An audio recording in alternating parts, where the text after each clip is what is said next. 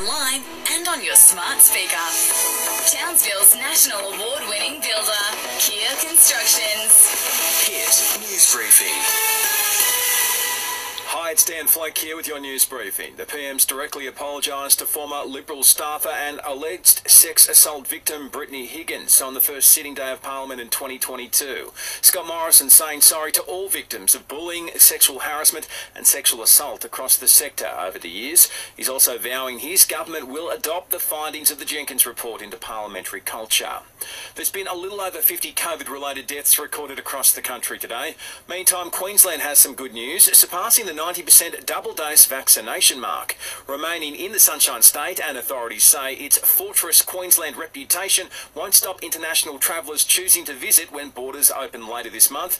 Health Minister Yvette Darth says exemptions will be likely granted for the unvaccinated in some cases, while the Wellcamp quarantine facility will be available if needed. Not at all. I believe they will look at Queensland and actually be amazed at the low numbers of COVID that we have had in this state since the start of the pandemic, low hospitalisation rates, how well we have managed this. And aged care workers are rallying in Australia today as concerns continue about the state of the sector. But now with Omicron, we have aged care nurses and workers dealing with the crisis of understaffing, not enough PPE and rapid antigen tests, and of course underpaid workers and a refusal to implement urgently the Royal Commission recommendations. The ACTU's Michelle O'Neill. Introducing the Staria Load, Hyundai's new commercial van that fits in everything. And now it even comes loaded with a $1,000 bonus for ABN holders. Test drive today. Veteran prop James Slipper could soon become our most capped player after he re-signed with Australian Rugby. The 32-year-old recommitting to the Brumbies until the end of the 2023 season.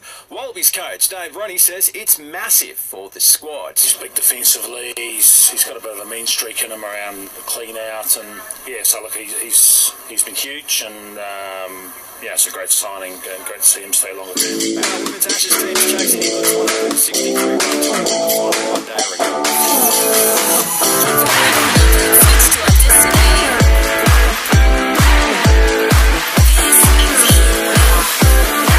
Mostly sunny and 31 in Townsville for the rest of today, down to 23 degrees tonight.